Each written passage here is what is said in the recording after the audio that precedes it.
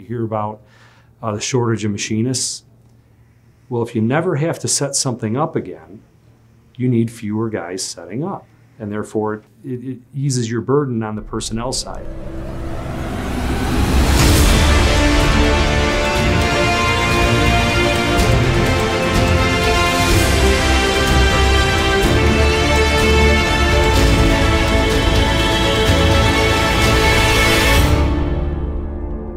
I'm Schultes. I'm president of Schultes Precision Manufacturing. We're a third-generation, family-owned manufacturing company in Buffalo Grove, Illinois. We have about 146 employees. We serve about 80 different customers annually. We were founded in 1946. My grandfather worked for Bell & Howell in their camera department. They would try to come out with a new camera, and he would constantly have ideas on how to make it work a little bit better, make it easier to manufacture, all these type of things. So he had the idea that he could start this as a business. And we would get customers in the front door and make prototypes, and they'd say, great, these work fantastic, you know, we'd like 1,000 of them now. We'd have to say, well, we can't make 1,000 of them, we can make 2. And so my father started investing in the CNC equipment, and my grandfather wanted no part of it. Dad actually bought our first CNC, and he had to wait till my grandfather was on vacation. And he knew it had to be up and running before Grandpa came back. Otherwise, it would get returned and sent back. So being a job shop, you end up with a giant variety of equipment. And one of the issues is not all the equipment accepts the same tools, the same fixturing, all this type of a thing. So a big push both on the turning side and on the milling side, specifically with the Makino Cell, was to be able to maintain a frozen process. We don't have to move jobs around to different pieces of equipment when the customer demand spikes. We can just call it up and run the parts. Makino has a very good reputation. This is our first Makino that we've ever purchased, okay? We had established relationships with different distributors for many years.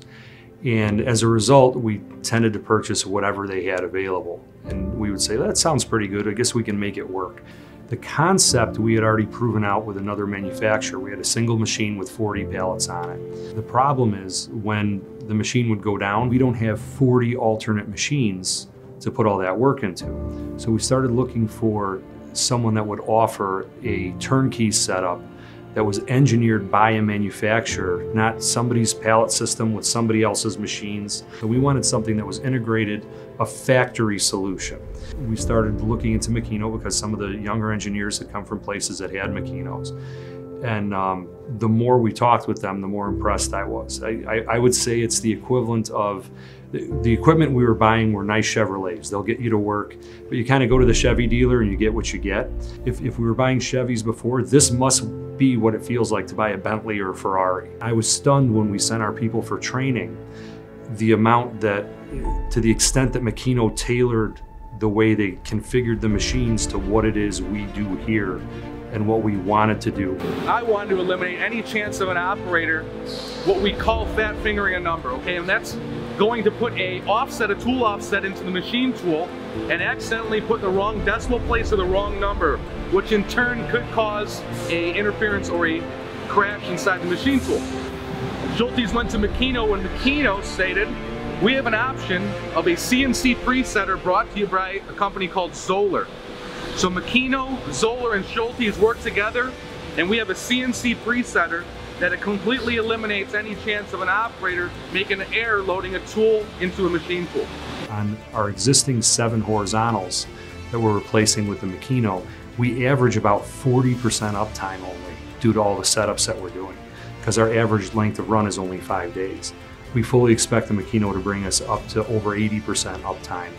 So right now we have 7 horizontals, 14 people day and night to staff the 7 to get 40% uptime.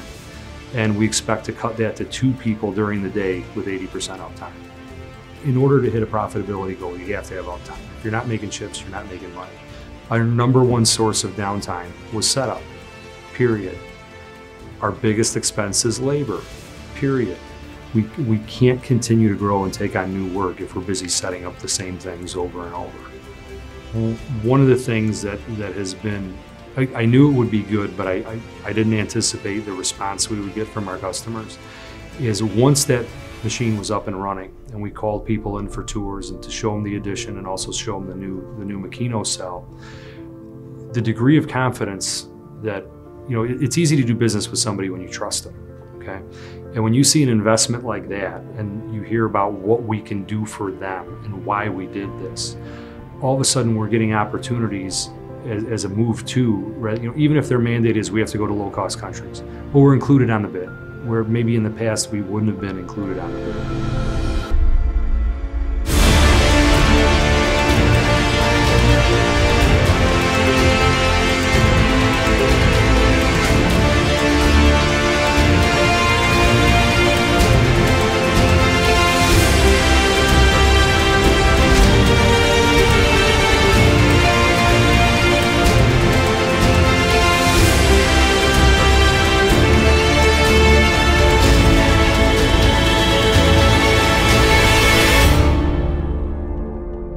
On the sales side, it's one of the best sales tools that we have, is we bring customers in and they see this and they go, wow, this is really something. You know, they understand the benefit.